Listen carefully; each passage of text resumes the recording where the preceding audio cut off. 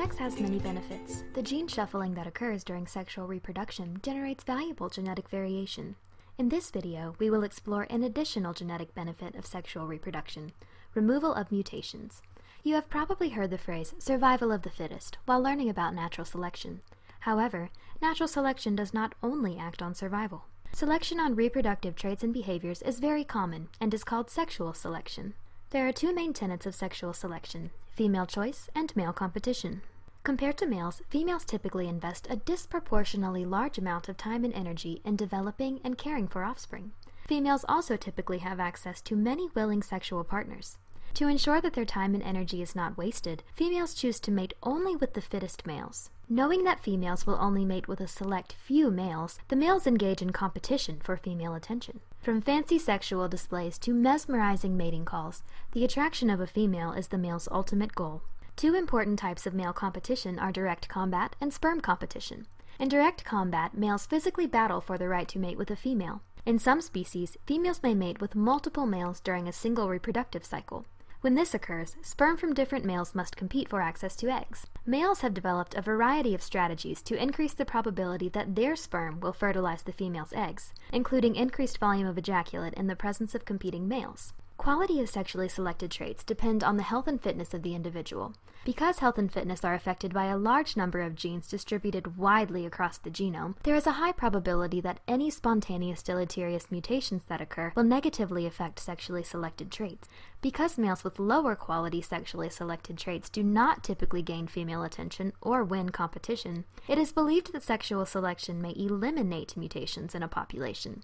Almbro and Simmons put this idea to the test using the horned dung beetle Onthophagus taurus. These beetles engage in direct combat and sperm competition.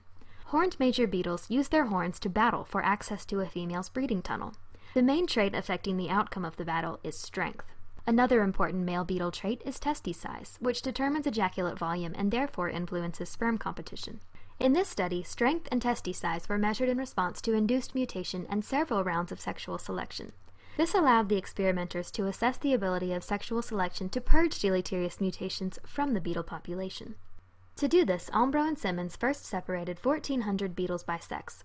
A mutation load was then induced in half of the males using a low dose of gamma radiation. Because the study focused on the role of female choice in removing mutations, females were not exposed to radiation. Irradiated males were mated with half of the females, producing offspring that were heterozygous for ionization-induced mutations.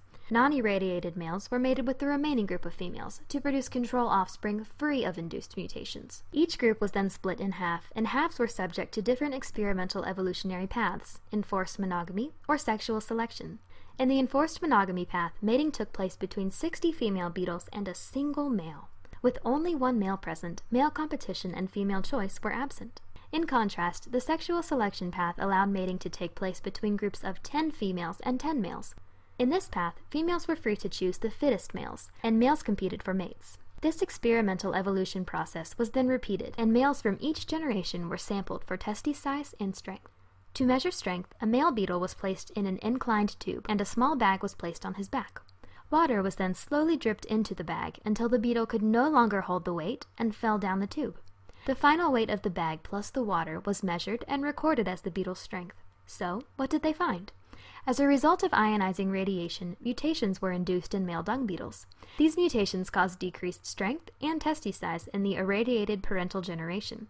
This figure shows that following 2 generations of sexual selection, the strength of males in populations with induced mutations was almost restored to that of males in the control populations, indicating that sexual selection was able to successfully purge many mutations affecting male strength. Although populations subjected to sexual selection tended to have larger testes, as indicated in Figure 2, this difference was not statistically significant, and sexual selection had no significant impact on removing mutations that reduced testes mass. Further experimentation with more filial generations of sexual selection may be needed for increased statistical support. In conclusion, this experiment suggests that sexually selected traits are highly vulnerable to mutation. However, when spontaneous mutation occurs in genes affecting these traits, sexual selection can be highly effective in removing them. This is one of the many benefits of sex.